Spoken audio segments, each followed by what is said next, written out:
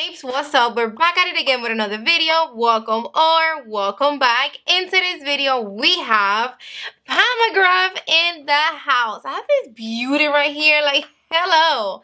Say hello to my boo thing. Like baby, this is on fire. And can you appreciate my look? If you're ready to see what's up with this baby right here and you want to know how I created this look, keep on watching.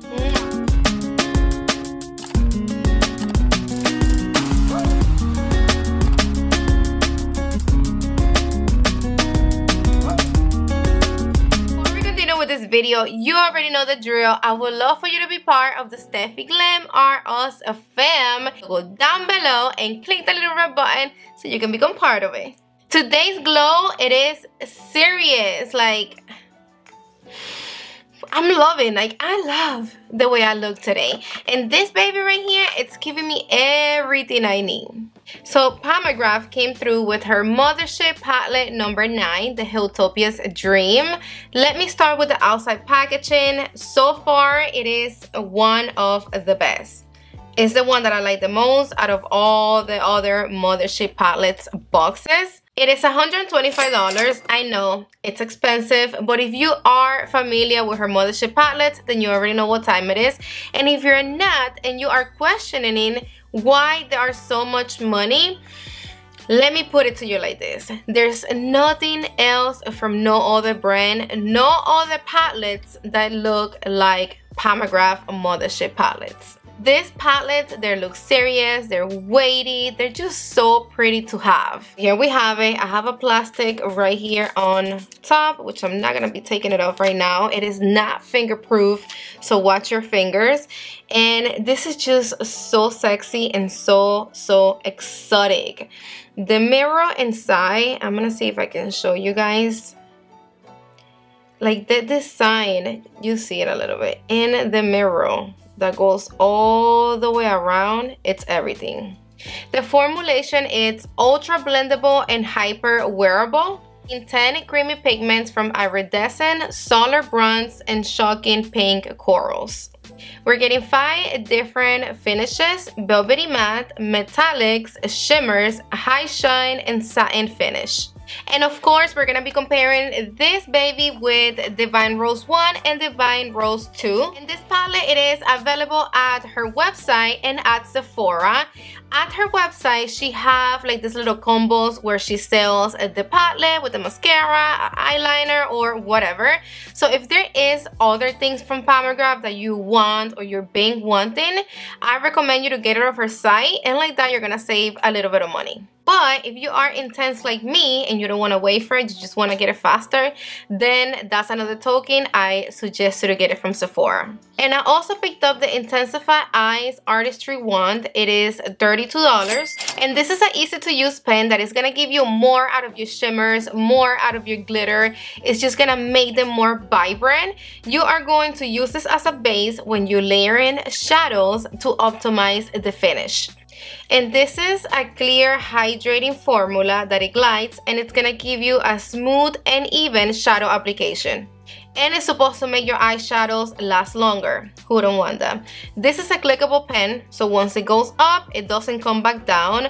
Make sure you take out little by little so you don't waste the product. There's no type of color here, and it doesn't feel all the way watery, liquidy, but it doesn't feel balmy, sticky neither.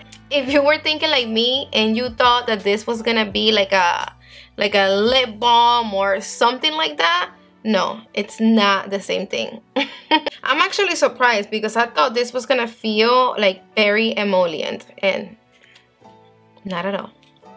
So now I'm gonna be bringing you all up in my grill, and I'm gonna show you really quick how I created this look. I also used the palette as a blush and for highlighter. Look at the highlighter on fleek. Stay tuned for the comparisons and all that good stuff. Perfection. Look at that. Look at that. You can see all the shades. Oh, baby. Here it is, my boo thing, and with my BK Beauty 201, I'm gonna be grabbing this shade right here, and I'm gonna apply it on my eye as a base.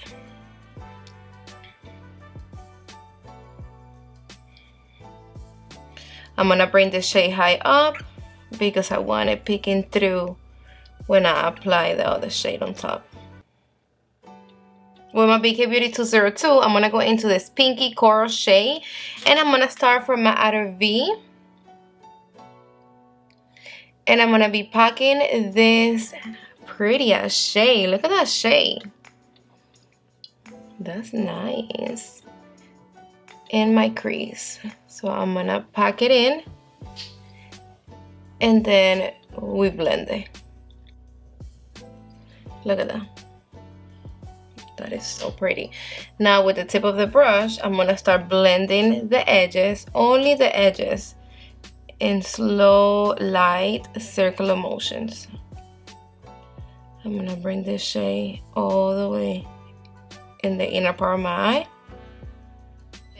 With my BK Beauty 201, I'm gonna go back with the first shade that we used, and I'm gonna apply it right here on top.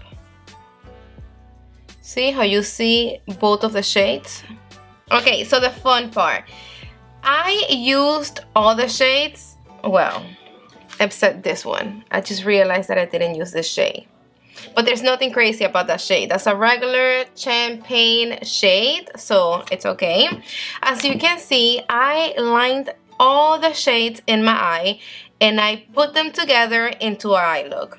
They look super stunning. They blend in one another, beautiful. And the combination of shades and colors is like sickening. I'm in love. This look was super easy and quick to create. You're not even doing much, and it looks like it took me an hour to create, and it didn't even took 10 minutes.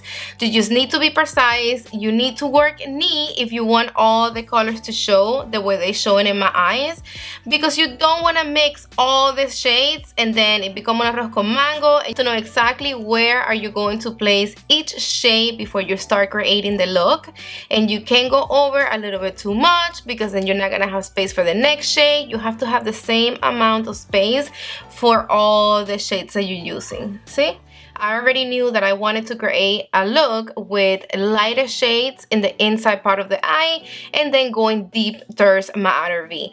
To me, that combination is what looks the best. You don't really want to apply deep shades in the inner part of your eye and then lighter shades towards the outer part of your eyes. That's not gonna look the best. BK Beauty 202, I'm gonna grab the brown. It's a brown, but it's very light. And I'm gonna apply it on my outer V, only right there. I did build it up a little bit, just to get a little bit more depth. I didn't want to apply no liner, no wing, none of that, because I wanted you guys to really appreciate the shades in the palette. I'm gonna blend a little bit in circular motion. So we're gonna be using a packing brush. I'm not sure if you have the Ref 02. This brush be packing shimmers, mattes, whatever color to the max. So what we're gonna do is we're gonna be grabbing this baby, the wand, because of course we want the max out of those shimmers. This is clickable, so just make sure you don't click it too much because then you can't put it back. We're gonna start right next to the brown that I apply on my outer V, and I'm gonna be applying a little bit right here, right next to it. After I apply this directly on my eye, I'm also gonna grab a little bit with my brush. I'm just applying it right on the bristles, and I'm gonna be going into this brown. So I want that shade to match with the last shade we use. Look at this. This is pretty perfect. I have a little towel right here and I am cleaning my brush in between colors. I'm gonna go back with the wand and I'm gonna apply a little bit more right next to the shimmery brown that we use. Okay. I'm also gonna grab a little bit with my brush. And we're gonna go in with this shade. You go in little by little. Perfect. Now I mix that shade with this one. I'm also gonna grab a little bit of this and I'm gonna apply it right on top of the shade that we just used. I'm gonna go back with the wand and I'm gonna apply a little bit more right here. Same thing, I'm gonna grab some with my brush and we're gonna go into this pretty ass gold. I'm gonna apply a little bit right here without touching my inner corner. Now I'm gonna go back with my wand and I'm gonna pack a bunch of this in the inner part of my eye. And I'm applying a lot in here because this is where I want a lot of glitter, shimmer, whatever you want to call it. I'm bringing it down a little bit right here. And boom. Now we need a little brush and I'm going to be using my flat definer from Sonia G. I'm going to grab a little bit of this product and we're going to go into this pretty purple. That is so pretty. I'm going to pack it right here in the inner part of my eye. You know what? The thing is that with this MCGRATH shadows, you could be messy. Like, be messy because they just look so pretty. I love it. I'm gonna go back with my Ref 02 and I'm gonna grab a little bit more of this. And I'm going in with the same purple. And I'm gonna apply right here. I switch brushes because this one picks up a little bit more. Now back with my flat definer, I'm gonna be grabbing this shade and I'm gonna apply right on top of the purple right here on my tear duct. With my inner corner brush from Sigma, I'm gonna also grab a little bit of this product. I'm working with this all the way. And I'm gonna go back with this shade. And I'm packing it right here on my tear duct. Back with my flat definer from Sonia G, I'm gonna be grabbing this coral shade for my lower lash. And I'm gonna be packing it on my lower lash instead of blending it because I wanna get a lot of pigmentation. See, like the bright lower lash, it's making the whole eye look more live. And because I also want a little bit of depth in my lower lash with the same brush, I'm gonna be grabbing some of the brown, but with the tip of the brush. And I'm gonna apply really close to my lower lash, like on my lashes. And you see how now you can see both of the colors, the coral and the brown. Let me go apply a little bit of mascara and I'll be back. No fallout under my eyes, like none. So I'm gonna be grabbing my inner corner brush from Sigma and I'm gonna grab a little bit of this product. Not a little bit, a lot. You know what I mean. And I want this. I want more of this shimmer. I'm gonna apply a little bit more on my tear duct and I'm gonna bring it down right here. I normally don't do this, but because these freaking shimmers are so yummy, like look how pretty they look. They just give you like so much to your eyes. Like, they look so elegant.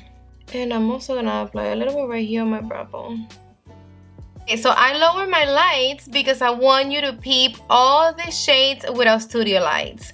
Like, look at these shimmers. Look at these glitters. Like, they're just so much.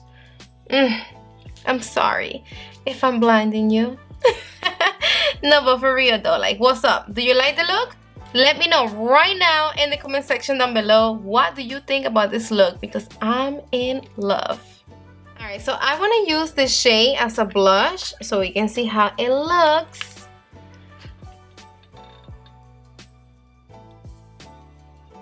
Okay, and the formulation is nice. So yes, you could use it as a blush. That looks pretty. I like it.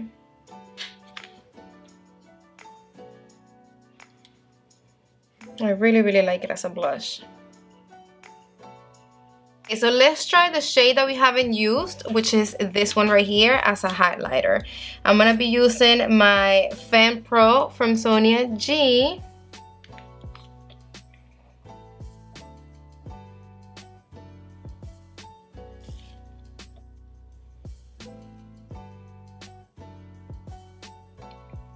Okay, so that looks pretty.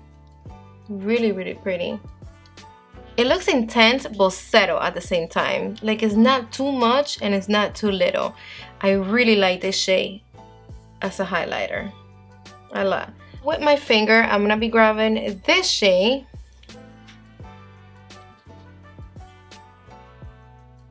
For my cubist bone. Can you see that? Like, that looks pretty. I'm gonna be grabbing this shade with my finger and I'm gonna apply a little bit right here on my nose. That looks nice. I love my whole entire look. Okay guys, so you already saw the application part of this video. The look is already done. Now let's swatch the palette.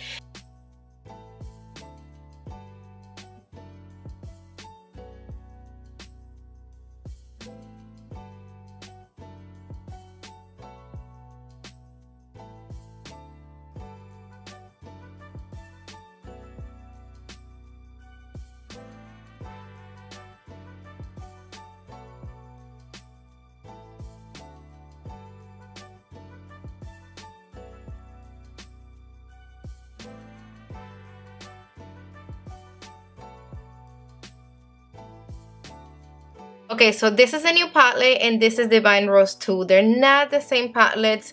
Divine Rose 2 have some shades that they're a little deeper than the new palette. And I am going to be comparing this shade right here from the new palette to this one from Divine Rose 2.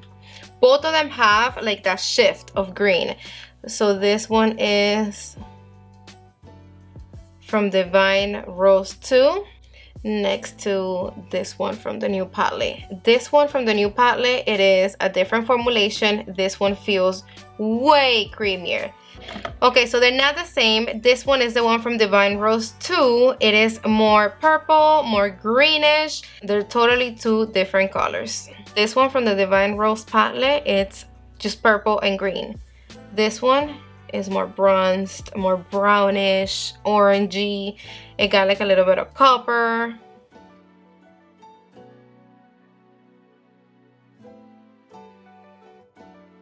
I mean, all the other shades, they're not really similar. Utopia's Dream have a brown. Divine Rose 2 doesn't have a brown. The deepest shade we get in this palette, it is this plum color right there. So now, Stephanie, which one do you like more? The new palette or the Divine Rose 2?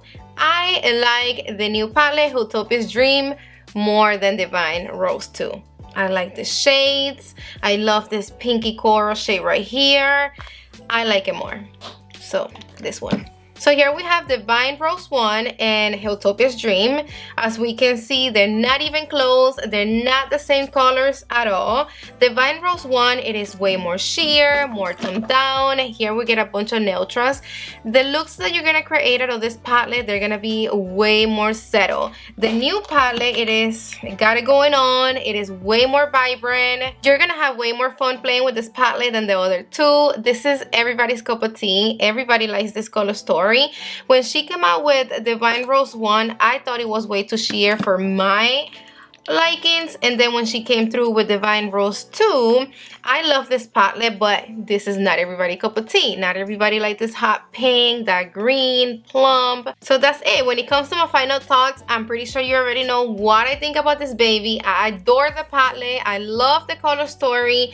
Everything about it. It is so freaking pretty. Like, the look I created today, it is so elegant, but at the same time, it just got so much going on. When it comes to the formulation, it is consistent. It is her good formula. They blend beautiful one another.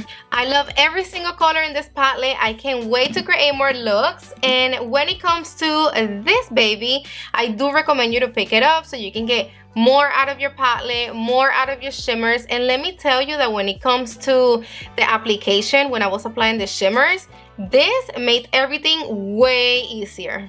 You let me know in the comment section down below, what do you think about this palette? Do you like it as much as I do? Did you already pick it up? Are you planning to pick it up? Let me be totally honest with you. When it comes to my faves out of all her Mothership palettes, you guys know that I love Bronze Seduction. That is like my top one. But this one right here, it's like right there with Bronze Seduction. Like my favorite Mothership palettes so far, it is Bronze Seduction and this one. If you don't have any of her Mothership palettes, this one will be a nice one to start off with. And we made it to the end of the video. Thank you again for another great video. I love you all so damn much, to the moon and back. And if you're not subscribed to my channel yet, I hope now you are considering subscribing. Down below, click the little red button and make sure your notification bell is on so YouTube can notify you every time I upload new videos. Mwah! See you on the next one.